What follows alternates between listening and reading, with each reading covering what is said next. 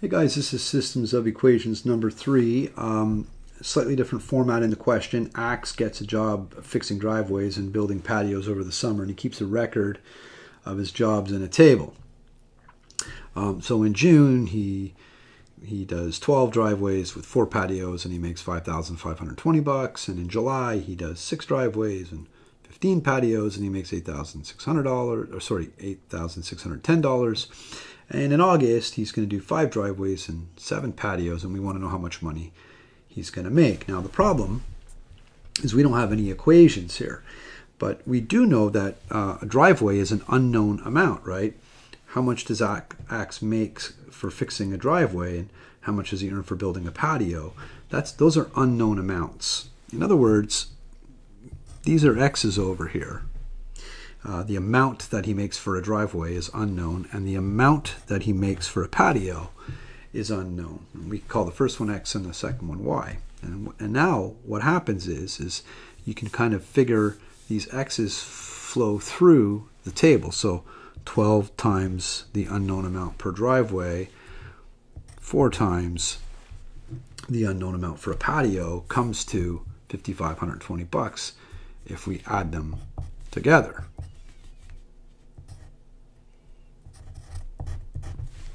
So down here, 6x and 15y will come to this amount. And then down here, we've got unknown. Well, how much is that going to be? Well, in order to get this amount, we need to know what the x and the y are. So we can use this table. Whenever you see a table like this, we're going to set those up into equations right away. Check it out. 12x.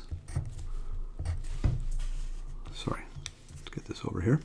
12x plus 4y is equal to 5,520. And down here we've got 6x plus 15y, and that's going to equal 8,610. And once we figure out our x's and our y's from this system, right, once we know what the x and the y are, which have to be the same, because we know he charges the same in June as he does in July. It doesn't tell us he charges differently, just does different numbers of them. Once we solve this system, we can kind of plug it back in. But we've got to solve the system. Now, the comparison method that we learned in the last example says, hey, isolate y in both equations and equate the x chunks and solve for x and plug back in and get the y. That's one method. There's another method known as the elimination method, or sometimes called the addition method. And I'm going to show that down here. So it's called the elimination or the addition method. Now, what this method is really, really straightforward. Different way of getting the same result, but it works really nicely with these problems when the y's aren't isolated and when the numbers are big, and sometimes you get weird decimals. So this is just another way of going at it. And here's what you do. The first step is going to be to align them over each other. So we're going to align the equations. So just like they're kind of set up in the table, I'm going to rewrite them over here. So 12x plus 4y is equal to 5,520 over 6x plus 15y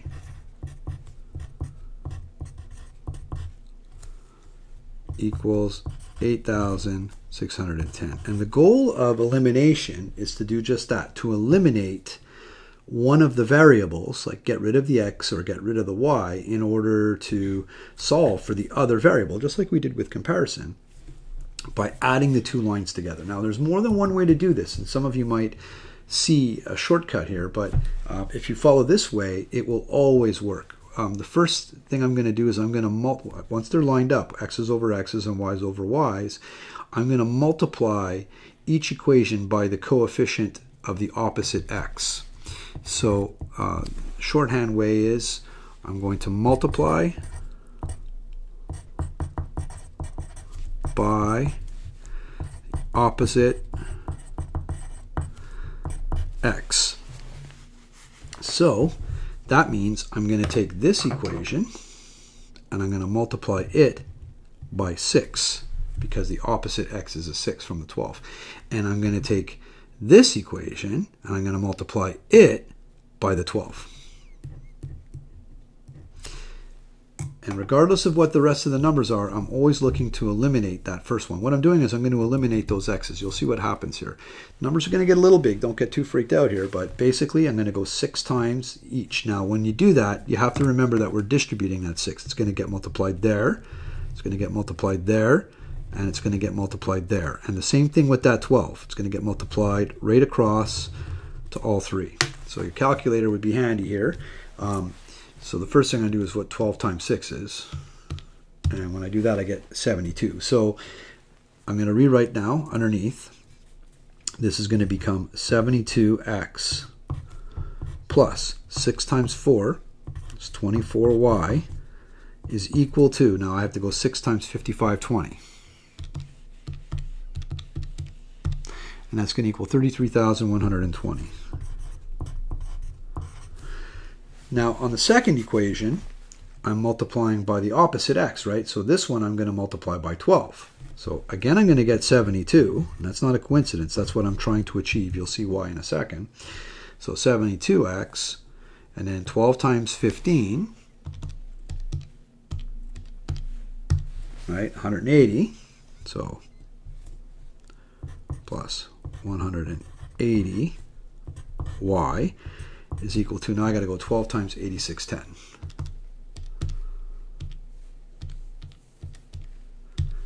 And that'll be 103,320. Now, once you've done that, and you've multiplied by the opposite x, and I'll put the little note in there, distribute, right? Remember that it's got to be right across all 3 terms. The next thing we're going to do is a little bit weird. What we're going to do is we're going to subtract. Now, I know it's called the addition method, but trust me on this one, it's easier for me to explain it to you as subtract everything. But when we do the subtraction, we don't just subtract that front term. What we're going to do is we're going to change the sign on every single term below. So I'm subtracting this one, I'm subtracting this one, and I'm subtracting this one. And if one of these was a negative, we would have to change it to a positive. We would reverse the sign. So by subtracting, I'm really saying reverse all the signs. And what that's going to achieve now is the following. When we now go and, technically speaking, add these 2 lines together, you're going to see how that canceled out. 72x minus 72x leaves me with 0x. The x is gone, which leaves me with now 24y minus 180y, or plus negative 180y. So 24 plus negative 180, or 24 minus 180, is negative 156y, is equal to, now, 33,120 minus 103,320. So clear? 33,120 minus 103,320 is equal to negative 70,200.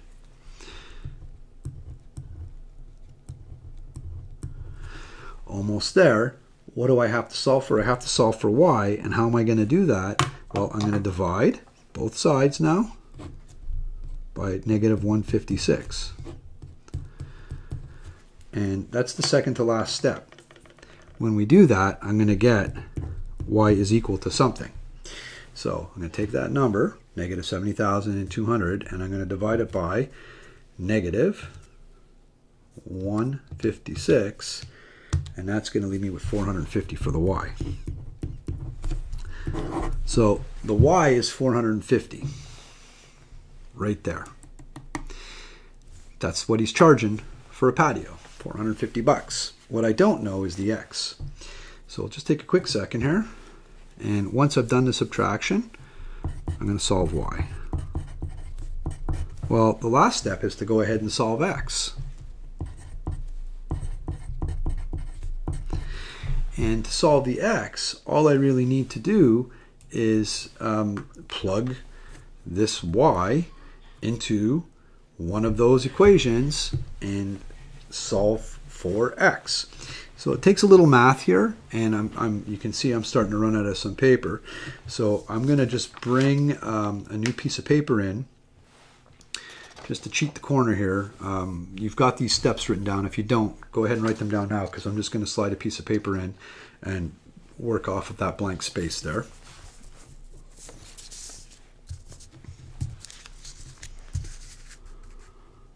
Okay, so I've got my y is equal to 450, and now I've got to find my x. So I'm going to take this first equation, doesn't matter which of the equations you use, and I'm going to write down 12x plus 4y is equal to 5520, and I'm going to put that y into the equation. So I'm going to write down 12x plus 4 times 450 is equal to 5520. And you can start to see how this is going to start to simplify. 12x plus 4 times 450 is 1800 is equal to 5520. So now I'm going to subtract the 1800, and I'm going to be left with 12x is equal to 5520 minus 1800 is 3720. And now what do? I divide both sides by 12. And when I do that, I'm left with 310. And that's the charge for a driveway. So there's your patio. There's your driveway. So that's the x and that's the y. So if you think of it as an ordered pair, it's 310, comma, 450. That's where those guys meet. So the driveway, right, driveway, 310. Patio, 450. Now the question is, how much do we make in August? Well, that's the last piece of the puzzle. And it's really the easiest piece, because we know now that an x is 310. And we know that a y is 450. And we know that he did 5 driveways and he did 4 patios. So August is going to be equal to 5 times 310 plus 7 times 450.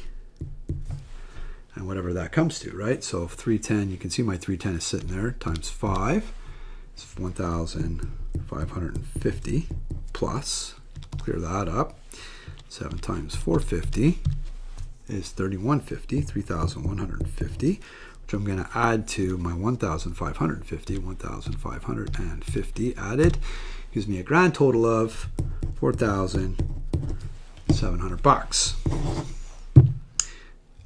That's how you use elimination. I'm just going to recap really quickly the steps.